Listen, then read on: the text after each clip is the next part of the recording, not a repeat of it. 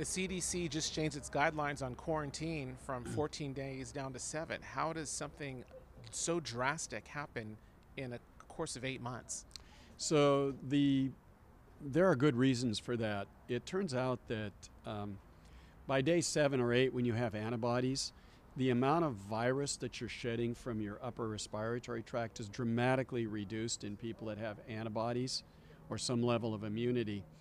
And in tracking studies in Singapore, which had one of the best, they have a smaller population, they're able to evaluate it better.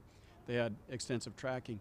They were able to show that the number of people that were infected after day 7 to 10 from somebody that had suffered the virus was extremely low and probably unwarranted.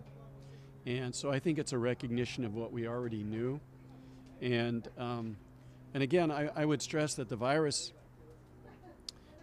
I don't want to minimize the danger of the virus to people who are susceptible to it, who have comorbidities.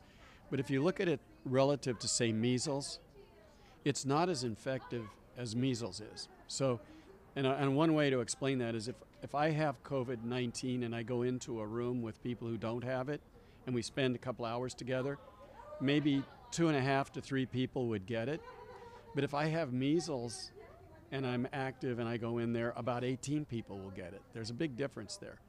But measles, we have vaccines for, and we've kind of gotten a handle on that. So, but I don't want to minimize that we want you to go out and goof off. I'm just saying we have to look at the data as it relates to the virus and not rely on media scare tactics on this. You have to look at the data.